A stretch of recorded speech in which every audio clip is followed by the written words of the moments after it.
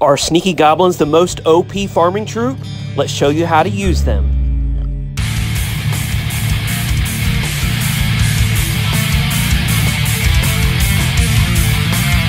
Welcome back, my friends, to the Clash Tips YouTube channel. This episode, we are going to be talking about the OP troop, the Sneaky Goblin.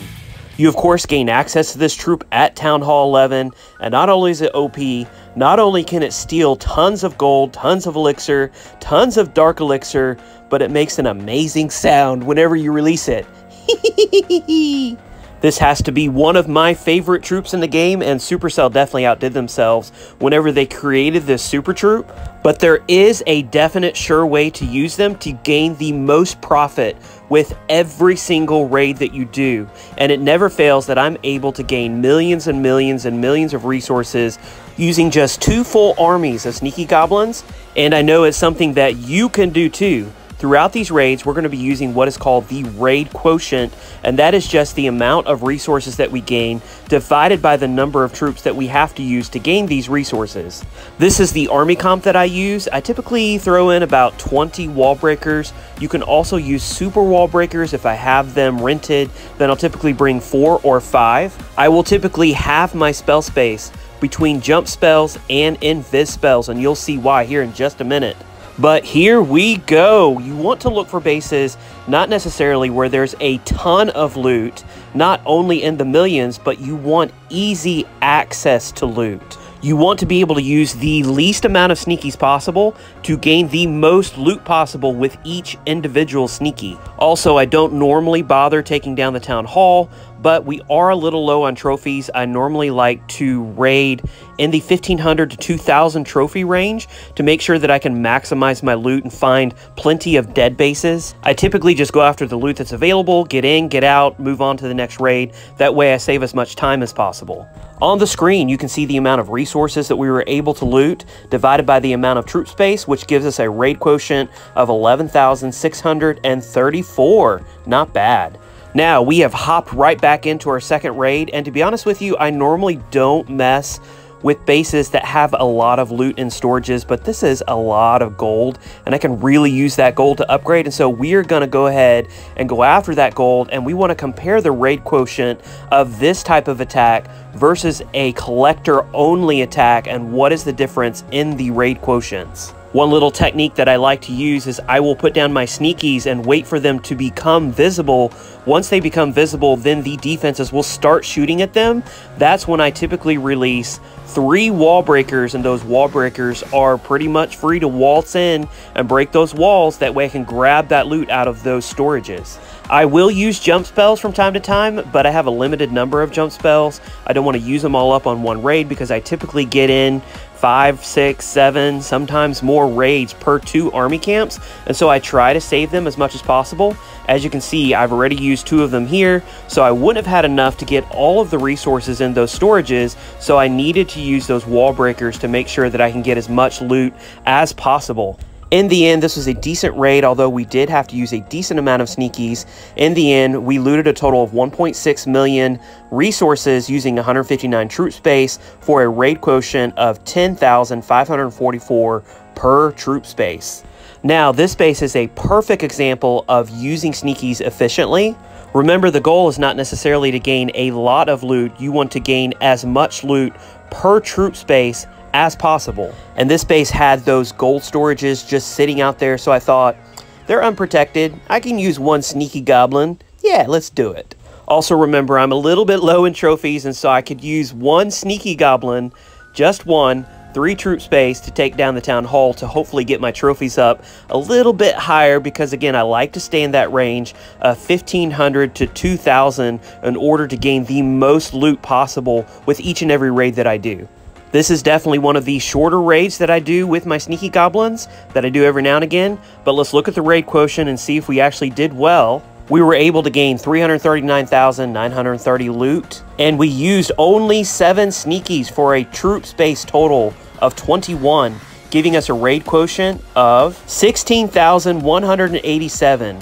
So you can see the raid quotient was better hitting a base with just a few sneakies, gaining the most loot per troop space.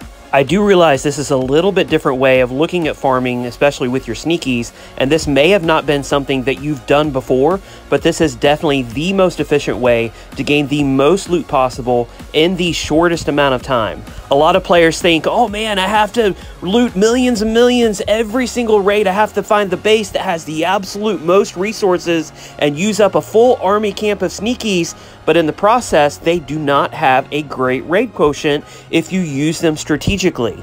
The goal should not be to find a ton of loot with every single raid. The goal should be to find the most accessible loot with every single raid. Now, you may have noticed that I have not really used my heroes. In fact, I haven't used them at all. I've used them none. But I have not used my heroes in farming because I typically save them for special situations. Supercell is awesome in giving us an extra hero life, and that does absolute wonders for farming, but I typically keep them for a base exactly like this, where it may be a little more difficult to get a bunch of sneakies in a specific part of the base, and I don't want to waste a lot of sneakies trying to go deep in the base, so I'll use my heroes in this faction in order to gain the loot that's just easily accessible, sitting right there. My heroes can just walk through, pick it all up, and this is also what I use my invis spells for. I obviously want to try to keep my king and my queen alive for the next raid, because once I use them twice, then they have to heal up, and I'm not going to be able to use them for farming raids, and I'm typically doing 6 or 7 farming raids per attack, and so I want to use them as much as possible. But this is the way that I will typically use my heroes, again, getting all the loot that's possible, and then logging out of the raid. On this specific attack, I did let my queen go just a little bit longer because, again, I'm a little low in trophies and I wanted to make sure that I got that 50%. But our raid quotient for this specific attack is 17,520 per troop space. Now, understand that number is a little bit higher because we used our heroes in that specific attack, and we had not been using our heroes in previous attacks. But also, if our heroes die during the raid, then we only get 2 chances to use them while we're farming. Now, at this point, I am almost out of sneakies, and I run across this OP base where I have tons of loot. So I want to be really conservative with how I use my sneakies, putting them in the right places. I typically use 2 sneakies per storage, 1 sneaky per loot collector, so that I can gain the absolute most loot possible. I do consider using my heroes on this raid. I have been saving them up. I possibly didn't have to save them for as long as I did. Again, that's a very personal decision. Also, you may have heroes that are upgrading, so they are not available for you to use for farming anyway. But when they are available for farming, definitely use them sparingly. Use them in the right situations where you can put them down, gain a bunch of loot, and then hit surrender and get out of that attack with as much loot as possible. At this point in the raid, I only have 10 left. Deploying them here and there where I can get them. Also, just to point out, my heroes are max at Town Hall 11. This account's going to stay at Town Hall 11, so I don't need a ton of Dark Elixir. If you're looking for Dark Elixir, this is an excellent way to get that Dark Elixir. And once these sneakies are done, then they're done. We have used 2 full army camps of sneakies, along with about 40 wall breakers, so that way we can get into some bases if we need to. And at the very end, we're going to give you a total raid quotient of all of our raids, and you can see how efficient it is to use this method of farming with sneakies. We have 1 gold mine left, and I'm sending in that OP sneaky goblin to go get the rest of that loot. Doesn't quite get all of it, but still, we have a raid quotient on this specific attack of 14,960. Now, at this point, I am completely out of sneaky goblins, but I still have my heroes, so I want to go ahead and gain the most loot possible out of my farming time, and so I decide to go ahead and attack this base. There's not a ton of loot, but also, I only have 13 wall breakers, so I'm going to use up the rest of my invisibility spells. I'm going to use my wall breakers to get into that section. I'm going to invis my queen. I'm going to invis my king if I need to gain as much loot as possible. I do a horrible job at funneling my queen, so please please, no criticism for my horrible queen charge skills on this specific attack, because I wasn't looking at funneling appropriately. I just threw her down, and she didn't exactly go in the way that I wanted her to go.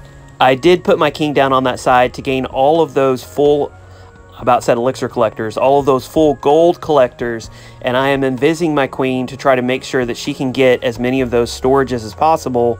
And then once she gains a lot of those storages, she's already gone to her ability. I hit the Grand Warden ability to make sure she can go even longer. I miff on my invisibility spells just a little bit here and she dies. Big mistake on my part. But anyway, on this raid, the only troops that we used were wall breakers, and I did throw in these last 5 wall breakers here at the end because I was like, what the heck, let's just throw them in.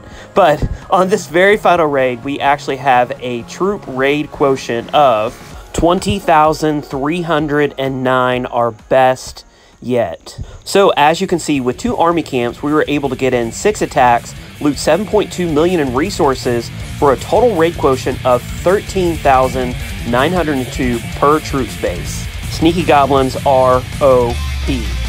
If you like this video, give it a thumbs up. Don't forget to subscribe to the channel.